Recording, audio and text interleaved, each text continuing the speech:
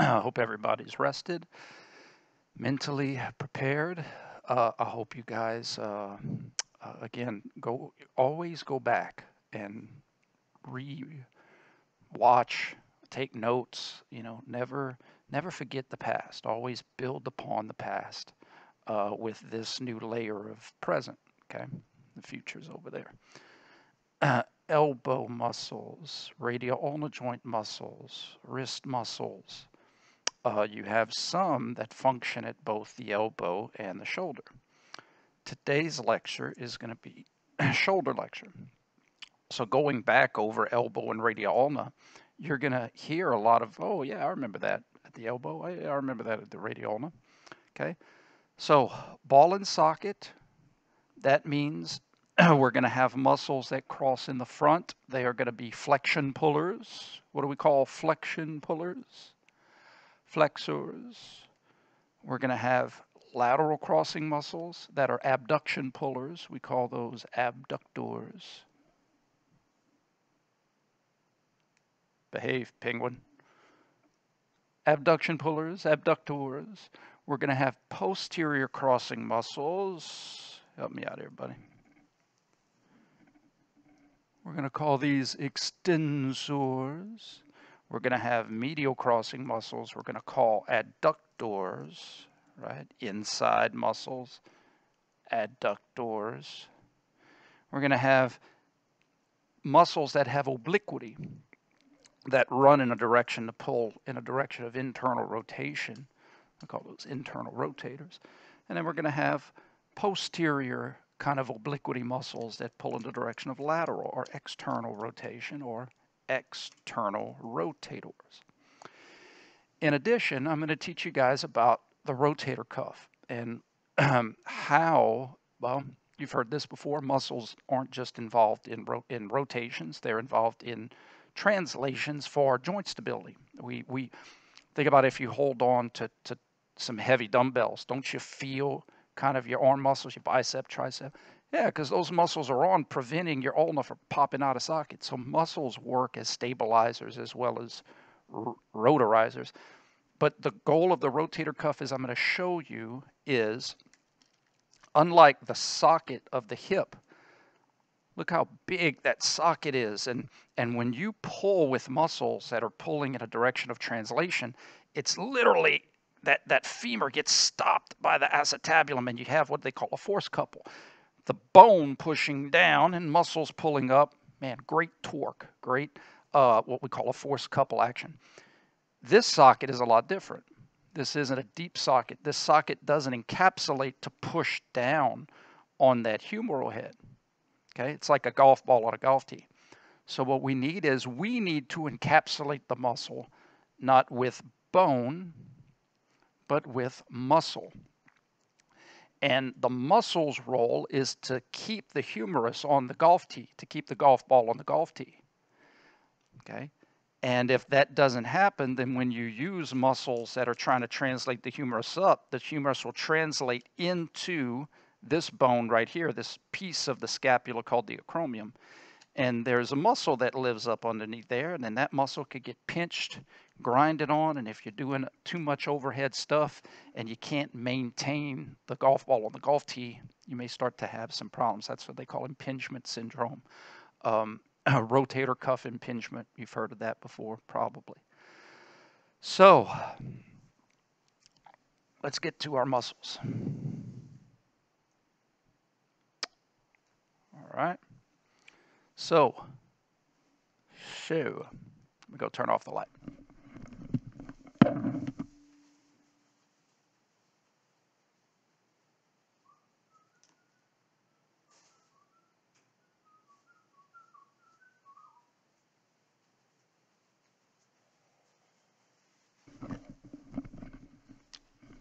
Pretty big classroom. I do want to point out that you have a lot of muscles that do a lot of things at the shoulder, which makes sense. Your shoulder does a lot of things. Your shoulder, we have the trade-off of hip stability. Yeah, you have some motion, but you don't have as much as you do in your shoulder. The trade-off of stability for mobility is a trade-off of injury prevention versus increased risk. But we're willing to trade that off because we need our shoulder to have more motion to do the things that we do with our upper extremity. That's the trade-off, guys. You can't have the best of both worlds. The more you drive, the higher your odds of getting into an accident. Kind of the same thing here. The more you move, the greater the odds your shoulder is going to get into an accident, okay? So we have a lot of diverse muscles here. What I want to do is I want to break it down. Go hammer, go hammer, go. I want to break it down into our sections first. In other words, I want to identify shoulder flexors, shoulder extensors, adductors, internal, external rotators. To give you a chance, if you like lists, you can write down, confirm, clarify all the muscles in terms of their groups before we get into the photos where I show you, here's where they start, here's where they finish, here's how they cross, more importantly, okay? So let's see how that works. Sagittal plane direction motion pullers first, okay? Shoulder flexors, shoulder extensors, okay? We have the pectoralis major clavicular fibers. That's what PMCF stands for, the clavicular fibers. That's an area of the pec. That's a fan-shaped muscle. Anterior fibers of the gluteus medius and minimus. You've heard that before, okay? Anterior fibers of this, upper fibers of this. So clavicular fibers, that's another way of saying upper pec. You've heard that before, right? I'm going to do incline press, work upper chest. Same thing, clavicular fibers. Then we have BBSH, biceps brachii short head. Biceps too, at the elbow, doesn't matter. They both have the same function, both heads. But at the shoulder, there's a little bit of different. They both cross in the front, but the long head crosses laterally, so it has an abduction pull that the short head doesn't. So we have to separate the heads because they don't have the same functions at the shoulder. Short head of the bicep. CB, not corner bar, coracobrachialis. Okay? Although it'd be nice if it'd be the corner bar muscle. That'd be just kind of cool, all right? Petition to have CB be the corner bar muscle. Now notice all of those three are in the front of class. How do we know? Look, I communicate to you. This is a circle of a cross-section of a shoulder. That's anterior, posterior. And you're like, well, Dr. Campbell, I don't understand. Up and down, how's that anterior, posterior? I tried to explain that I can't teach you here. I have to rotate it so that you can see everything on the inside. So if it helps you imagine Frankenstein laying down and we're looking down on his shoulder, or he's laying down, so we're looking like from his head onto his right shoulder. His anterior, his posterior, lateral, medial. So these three sit the fence, right? So all they do is cross in the front. They have no medial crossing, lateral crossing. There's no rotational arrows. So those are going to be just simple shoulder flexors, only crossing in the front on the AP axis. And then we get to the biceps brachii long head. That's the one that goes through the bicipital groove. It has an anterolateral crossing, so it crosses in the front and lateral. It's going to be a flexion abductor, abduction puller. And then AD, not Anthony Davis, but the anterior deltoid. Again, the deltoid is a fan-shaped muscle. It is one muscle. I'm going to repeat that in a little bit. It's one muscle. We have an anterior fibers, we have posterior fibers, we have middle fibers. All of them have something in common, but the different sections have different things in common, okay? Again, anterolateral, but look at the rotation circle. So that tells you there's some obliquity relative to the shoulder. So those are your shoulder flexors. 1, 2, 3, 4, 5. We're going to just work our way around the circle. Let's go lateral. Our lateral crossing muscles, those are going to be our abductors, abduction pullers. Biceps brachii long head. And then you have this supinator. I call that the what's up muscle, the supinator. Supraspinatus. Man, I was back on radio on the joint.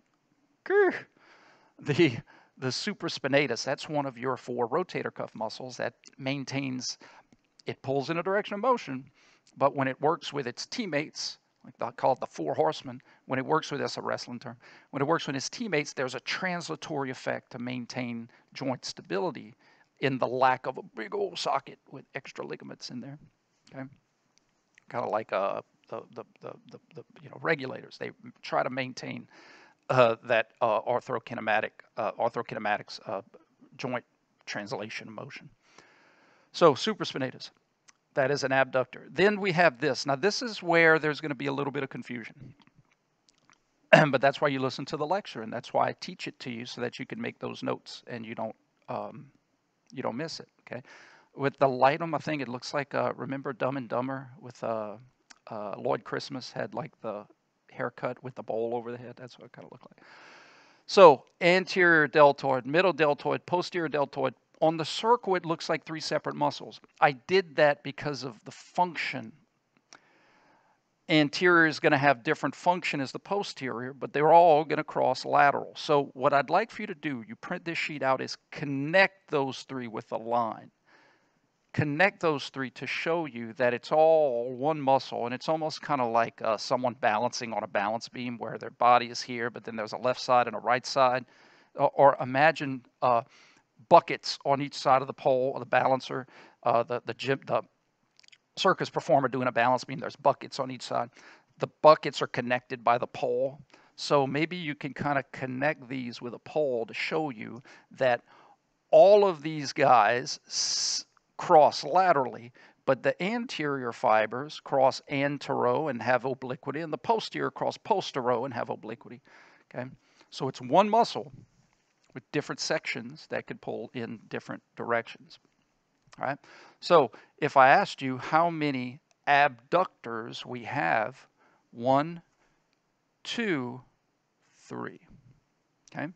Let's go to posterior crossing muscles. The posterior fibers of our deltoid. Then we have latissimus dorsi and teres major. That's what LD is. Okay. T-maj. Medial crossing muscles, so not laterally, but inside pullers. Okay. Adductors, adduction pullers. Pectoralis major, triceps brachii long head. Notice the pectoralis major has obliquity. Latissimus dorsi, teres major, we call those sister muscles because they have the same function. They're both posteromedial crossing with obliquity that would spin in a direction of internal rotation. Okay. So we went around the horn. Flexors, 1, 2, 3, 4, 5. Abductors, 1, 2, 3. Extensors, 1, 2, 3. Adductors, 1, 2, 3, 4. Internal rotators, remember this is a right, so rotation like this would be internal rotation. We have our anterior fibers of our deltoid. Then you have 3 muscles that are just spinners. Remember we had that precedent in the hip. We had muscles that aren't antero, posterior, lateral, medial. They just, in essence, they're just pulling on the ball. So if you were going to be an AB or adductor, you'd have to cross outside or cross on the neck and pull inside. These are literally attaching to the humeral head. So there is no out, in, forward, back. In anatomical, it's only spin. It's only spin. And then because one crosses in the front, 2 crosses in the back, they can work together to translate, to pull down and in to make sure that golf ball stays on that golf tee. I get excited when I talk about maintaining law and order of the shoulder joint. So internal rotation pullers, you have the subscapularis, you have the anterior deltoid. In addition, you have your latissimus dorsi, your teres major, pectoralis major. You may be like, man, that's some big hoss internal rotators. And my answer is, yeah, that's some big hoss internal rotators, because those drive the engine of throwing motions. In other words, when you go to throw, you have to have massive force for internal rotation. Hopefully you have road, you have range of motion, and you have force. But to make a baseball go 100 miles an hour like some of the pros do, you have to have some big-time engines in addition to some big-time road.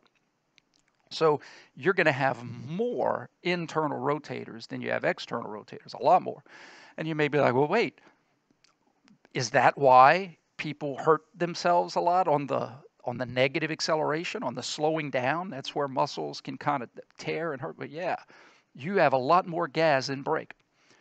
And the reason is, I'm going to get to it in a muscle, but just to plant this seed, the reason you have more gas than brake is it doesn't matter if you slow down efficiently. If you can't speed your hand up, you may not hit that animal with the rock. You may not hit that animal with the spear. You may not throw that ball as fast. In other words, we need speed here, so we're going to sacrifice more gas than brake. We'll worry about the brake when we get to it. We'll try to find ways to slow down our motion by dissipating it over time and doing some other things to help that slowdown part.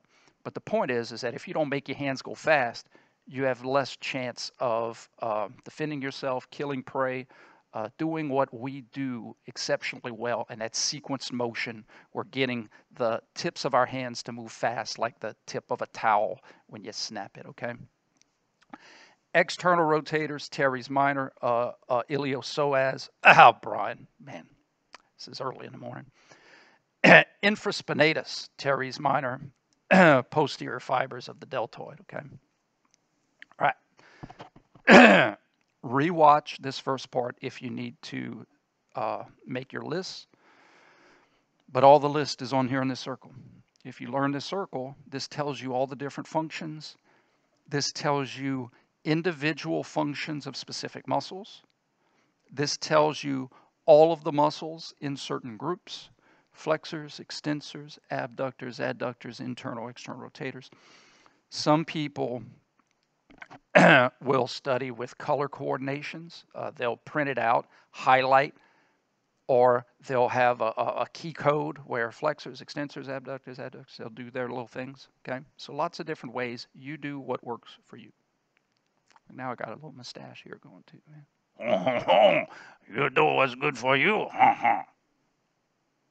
Sorry. 17 minutes into the lecture. Okay, go back and edit that. All right. You ready to look at some muscles? Let's look at some muscles, man.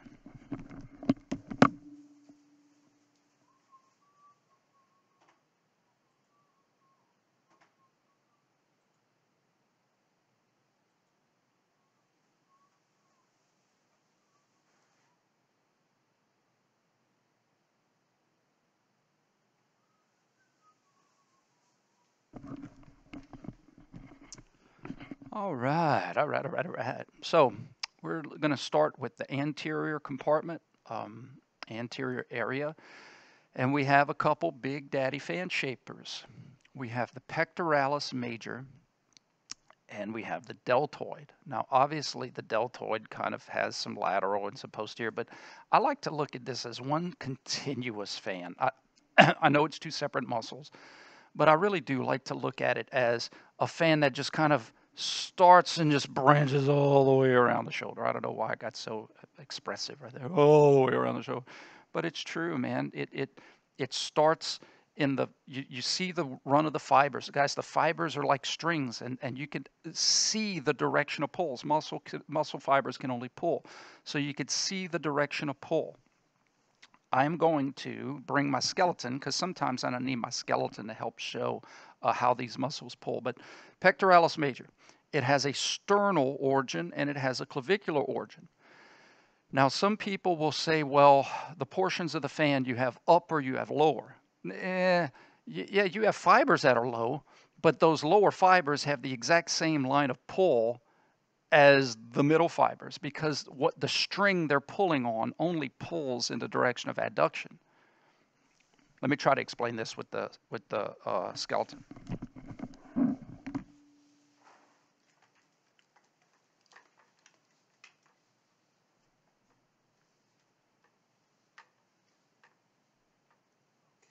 all right, guys.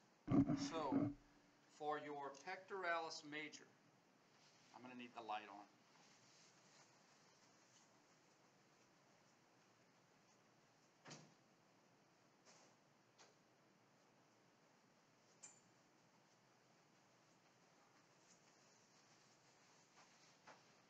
All right, let's see. Okay, guys.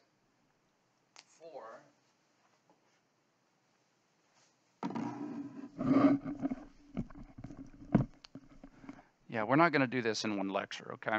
So no stresses. All right, you see these three blue strips?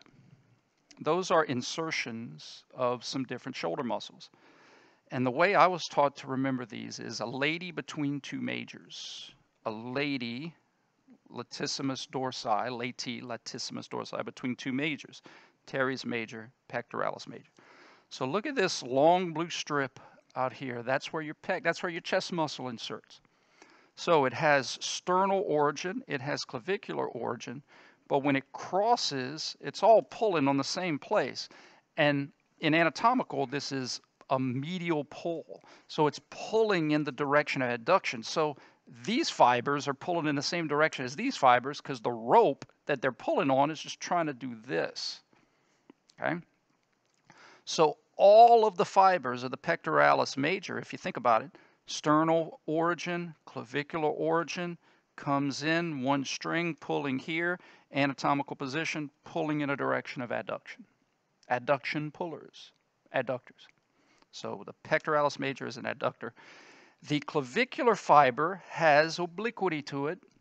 Obliquity, they all have obliquity in terms of trying to spin. But the clavicular fibers has an anterior cross as well.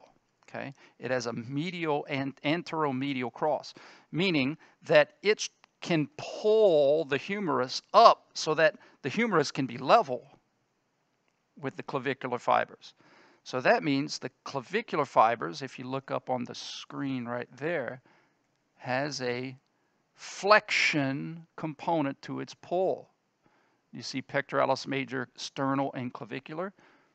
So the clavicular fibers are shoulder flexors. Okay, all of the fibers do two things in common. All of the fibers of the pec are adduction pullers, adductors, and they're trying to spin in a direction of internal rotation pullers, so internal rotators. So let me clarify the functions of the pectoralis major for this class. In anatomical position, adductors, clavicular fibers, flexors, all of the fibers, adductors, and internal rotators. Adductor pullers, internal rotation pullers. Okay. Now, lucky you, the pectoralis major is a midway muscle. Think about it. One of the reasons people confuse ab and adduction towards the midline, away from the midline, is the concept of spin and translation. If you think about, if you try to keep things simple, pectoralis major is just trying to pull some of this neck, I know it goes a little further than that, but trying to pull this part of the humerus across, so horizontal adduction pullers. But my point is that when you're at 90 degrees, all of that pull is across, right? Horizontal adduction. When you're below 90 degrees, it's trying to pull the neck to the midline in a direction of adduction. But when you're past 90 degrees, you got to externally rotate, that same pull is trying to pull the humerus to the midline in a direction of adduction. I'm sorry, abduction. Below 90, adduction puller. Above 90, abduction puller. Adductor below 90, abductor above 90, okay? It kind of makes sense. You feel, man, sometimes you feel very strong when you're doing a shoulder press. That pectoralis major can help pull that humerus to the midline, to the sternum, past 90 degrees, okay? It's another way of explaining why gymnasts have such a tough time holding that iron cross out here, because at 90 degrees, that pectoralis major is like, dude, I can't be an adductor anymore. I got to turn off when you get here. Okay. All right. Now let's get to the deltoid. I think I'm going to leave the light so that I could go back and forth to the skeleton. Deltoid. Think of the anterior fibers of the deltoid as, well, not really. They kind of have some similar functions, but they don't have all. So what I want you to notice is the humeral head. If you see that little, there's like a little gap in between the pec, the clavicular pec, and the deltoids, okay? Let's see if I could try to point with it. Let's go for a trip. Okay, you see that little dark spot right there? Okay, that little dark spot right there. The fibers on the left side pass underneath the head of the humerus. Thus, why they cross medial and they pull in the direction of adduction. The deltoid fibers cross on top of the humerus. So therefore, when they pull in the direction of abduction pullers. Now, they are pulling on this little blue spot right here. It's called the deltoid tuberosity. So they come over the top and they're pulling laterally. Now, you have your anterior fibers, which cross anterolateral. So they're also pulling in a direction of shoulder flexion. They have obliquity to them, so they're pulling in a direction of internal rotation pullers, abductor pullers, and flexion pullers. So the anterior fibers of the deltoid have three functions. Just the anterior fibers pull in the direction of flexion, internal rotation, and abduction. Then you have the middle fibers, not the medial, the middle. Medial is more on the inside. These are all lateral crossings. That could get confusing sometimes, but it's the middle because it's lateral. You can't have medial laterals, kind of a conflict of anatomical kinesiology interest. Middle fibers only pull in the direction of abduction in anatomical, okay? And the posterior fibers, these are more on the spine of the scapula. So spine, this is acromion. So the middles are going to be acromion. The posterior are going to be spine. Once again, they cross lateral, abduction pullers. They cross posterior, extension pullers. And they have obliquity, external rotation pullers. So, on your test, if I say, what do all the fibers of the deltoid have in common? What function does all the fibers do?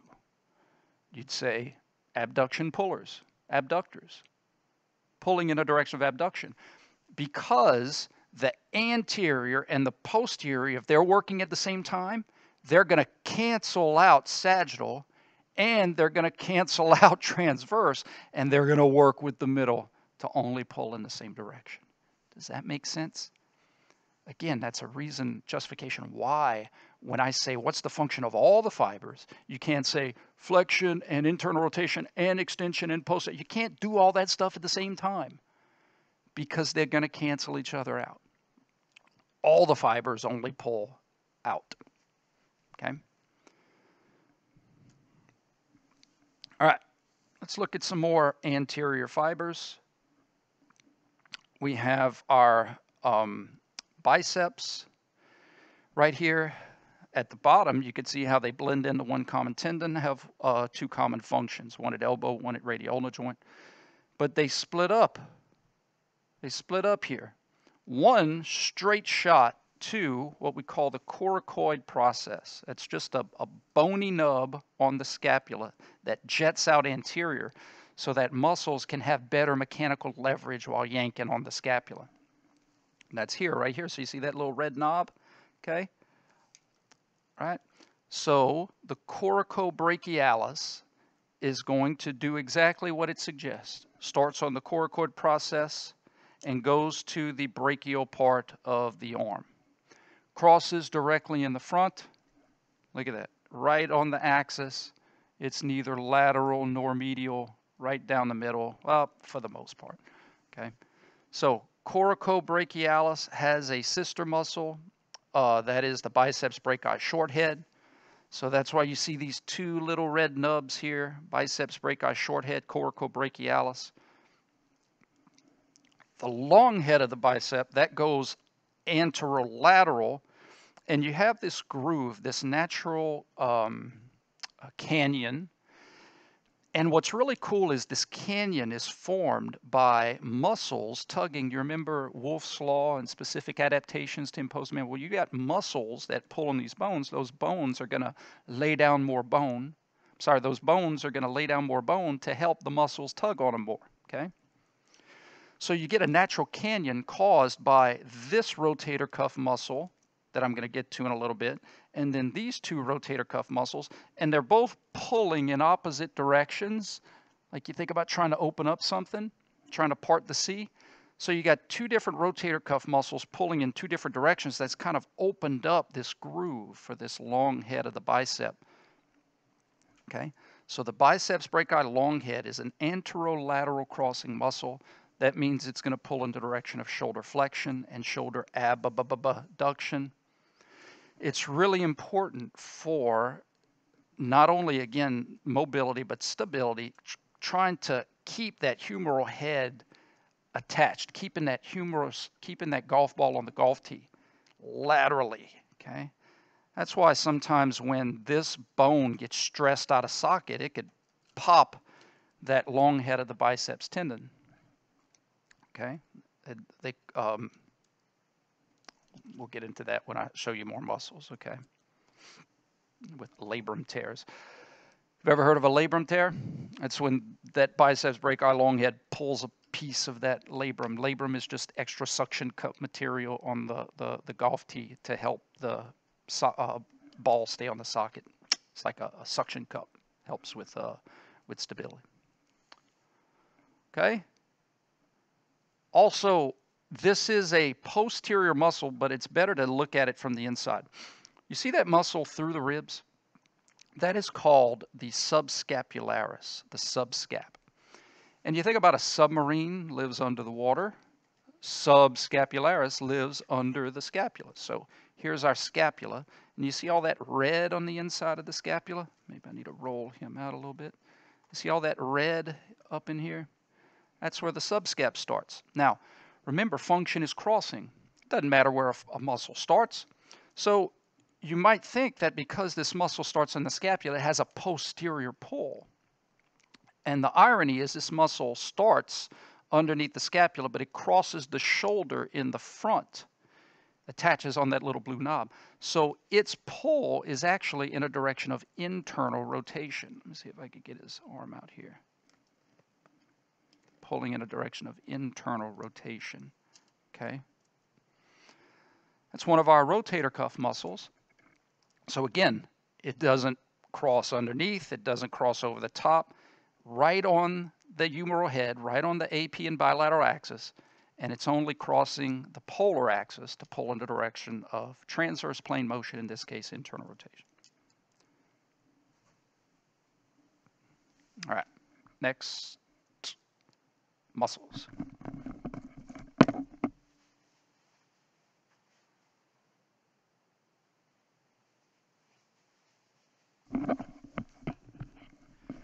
Here's a great image of the deltoid working together. The fibers of the one muscle working together to pull laterally, to pull in the direction of abduction, anterior, posterior, canceling out sagittal, canceling out transverse, working with the middle to just pull in the frontal, okay? In addition, we have some more muscles that I need to introduce you to. The teres major, the teres minor, the infraspinatus, and the latissimus dorsi. I think I have better individual pictures that I'm going to flip through, but I want to introduce you to these posterior crossing muscles, specifically the latissimus dorsi, which is my favorite skeletal muscle in the body.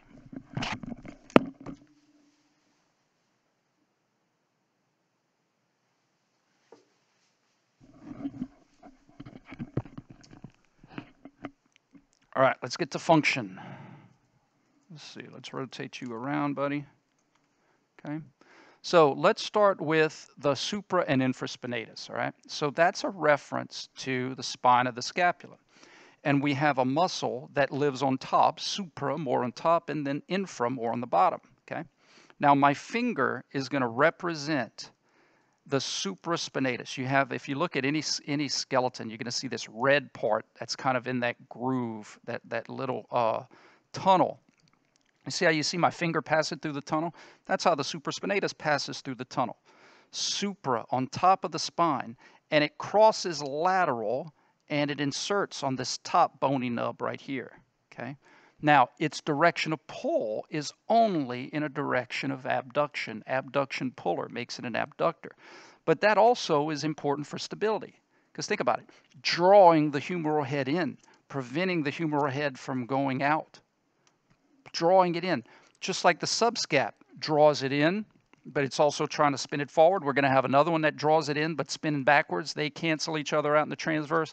They work with this supra to pull in a direction, translationally, to pull the humeral head in, individually, to try to pull the arm out. Okay. What's really neat about the supraspinatus and the biceps brachii is they play this little crisscross applesauce game. Biceps brachii, long head, supraspinatus. So they have a very similar function at the shoulder. In fact, sometimes when the supraspinatus is impinged or it's being crunched upon because you can't keep the golf ball on the golf tee, that biceps brachii will kind of work more as an abductor and shoulder mover because this one's hurt, and when you're hurt, you don't get recruited as much. And so then your biceps brachii, long head, will get irritated because it's doing more work than normal. It's going to get aggravated and start to hurt biceps tendonitis. Okay, so that's cool, that crisscross function. Let's keep moving down. Here's the spine.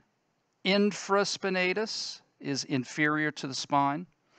And then you have the teres minor right here. Those two are our final four of our rotator cuff muscles. So you look at the picture and you look at the infraspinatus and then your teres minor going to the humeral head, pulling posteriorly, pulling in a direction of external rotation, but also trying to draw the humeral head down and in. Okay. Then you have this teres major. Remember a lady between two majors? Well, this is the teres major. And it doesn't cross in the back. It actually crosses up in the front. So, lady between two majors, latissimus dorsi, pec major, teres major, comes here, pulls in a direction of internal rotation. But notice now, instead of pulling near the head, now it's more towards the neck. So that means you can visualize how it would be an adduction puller. It's an extension puller because it comes more postero to anterior, so it's going to pull in a direction of shoulder extension. So the teres major, shoulder adductor, pulling medially, shoulder extensor, pulling posteriorly, and internal rotator, spinning medially, pulling in that direction, right? Okay, next muscle on this picture, we're going to look at the triceps brachii long head. And let me pull up a better picture of it.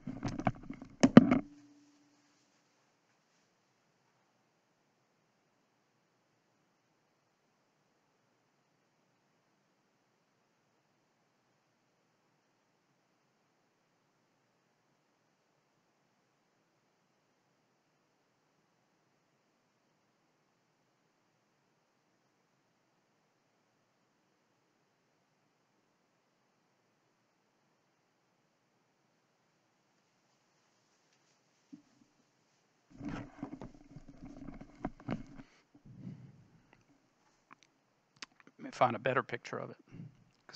Because the picture that I have on the PDF doesn't cut it off. Triceps long head.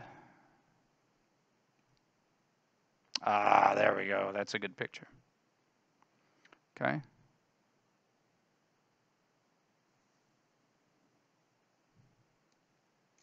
snap a picture of that. Done. Save the photos. Okay, guys. So look at how that triceps long head inserts underneath the glenoid fossa, an infraglenoid fossal insertion, as opposed to the long head of the bicep, which is supraglenoid on top. So if you look at this muscle, it's really just pulling medially. It's pulling like an adductor muscle. Remember our adductors at the hip? So the triceps brachii long head is a shoulder adductor. It gets commonly misconstrued as an extensor. But I think that's because usually when we do arm stuff, we feel the tricep working, but it's usually working to prevent elbow flexion when we do like straight arm exercises in the back. But what's important to note here is that that long head is not inserting back here where it would be an extensor. It's actually inserting right underneath. You know, it's on the axis. Okay, it's on the bilateral axis. Literally, look how lined up that is with the. Look how lined up that is. It's not back here. It's up underneath here. Okay. All right, latissimus dorsi, my favorite muscle.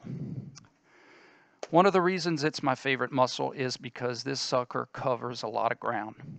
It has an origin on your pelvis. So it actually, even though you're going to learn this in grad school, but the lat has trunk function. Why? Because it starts from your pelvis and goes all the way up to your shoulder. So it has function every place it crosses. It has scapula function, it has shoulder function. There's no other muscle in the body that has trunk, pelvic, scapula, and shoulder function. But you think about it, dude, the lat, you know, you're cranking a lawnmower, dude. What's the transition from pelvic lower extremity to shoulder upper extremity in the latissimus dorsi? Tremendously important muscle to function and sport and exercise, okay? For this class, I'm only going to teach you about the shoulder function, but let it be known, this muscle is magical. It has a lot more function than that, okay? So it starts posteriorly, but that doesn't mean anything. How does it function at the shoulder? Well, it inserts in the front. Remember lady between two majors? So it has an anterior insertion. So coming from the back to the front means that it's going to pull in a direction of shoulder extension, trying to bring the front part of the humerus lined up with the back part of its insertion, of its origin. So an extension pull. Because it's pulling medially, it has an adduction pull. And then finally, the way it's spinning transversely, it has an internal rotation pull.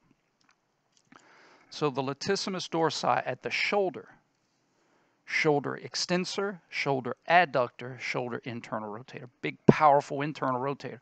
Your lats and your pecs are internal rotators. That's some big horses to try to make your hand speed up, okay? Now, this part should be easy. The teres major and the lat are sister muscles. They have the same function at the shoulder. So if you have one as an internal rotator, you got to have the other. So that's why they are positioned in the circle the same way, because they have the same function at the shoulder circle. Let's see if I could find a better picture of the lat to better explain function with photos.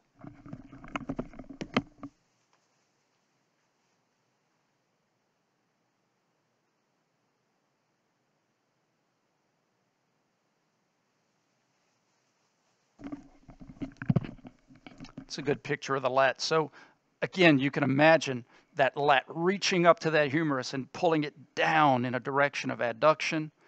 If the humerus is in the front, trying to rotate the humerus to line up with the back part of the pelvis, pulling in a direction of extension to a certain extent.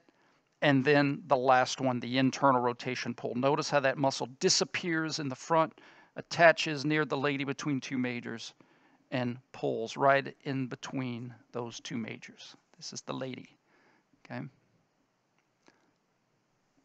Pretty cool.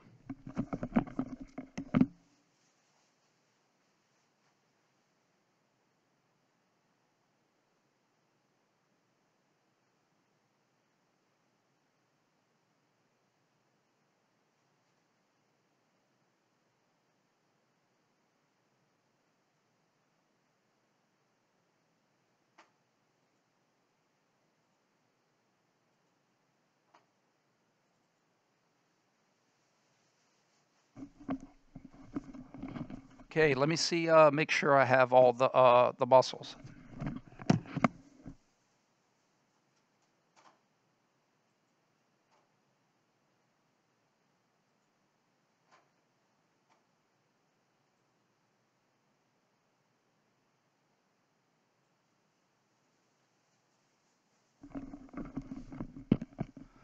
Okay, so we talked about the pectoralis major, the clavicular fibers, and the pectoralis major, all the fibers.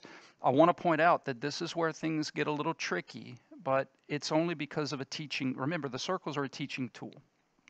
So take note. You may say, whoa, there's redundancy there. Yes. All the fibers do these two things. All the fibers, pectoralis major, all the fibers, pull in the direction of adduction in anatomical and try to spin you in a direction of internal rotation. Internal rotation pullers, adduction pullers. Only the clavicular fibers are shoulder flexors. So again, you could connect those things, but the redundancy is here because those fibers also pull these two different ways, but only those fibers pull that way. Does that make sense? I think that's probably the most confusing thing here, but again, as a teaching tool, that's why it is there. We talked about the biceps brachii short head, shoulder flexor. Its sister muscle, coracobrachialis, shoulder flexor. We talked about the biceps brachii long head in that groove, anterolateral, shoulder flexor, shoulder abductor. We talked about the deltoid, one big fan-shaped muscle. All the fibers have one thing in common, pulling in the direction of abduction, making it an abductor. Anterior fibers also pull in the direction of flexion and spin in the direction of internal rotation, pull. Posterior fibers pull in the direction of extension, pull in the direction of external rotation, pull. Supraspinatus on top of the spine, abductor, but it's also trying to translate the humeral head in. That's why it's one of our rotator cuff muscles. You think about the rotator cuff as covering all your bases, and you think about it in baseball, right? So you have somebody covering first base, second base, third base, you know, kind of one way to look at it. All right, what about these sharpshooter spinners? Subscapularis, it's one of our rotator cuff muscles. Infraspinatus, teres minor. So these are your rotator cuffs. Latissimus dorsi, big, powerful shoulder extensor, shoulder adductor, shoulder internal rotator. It has a sister muscle, the teres major, same functions. Triceps brachii, long head, adductor. I explained how it doesn't cross posterior, just pulls up underneath. Okay? So, what we'll probably do Wednesday is do some practice questions, and then I'll lead into the scapula muscles. Cool? All right, guys. Hope all's well. Bye-bye.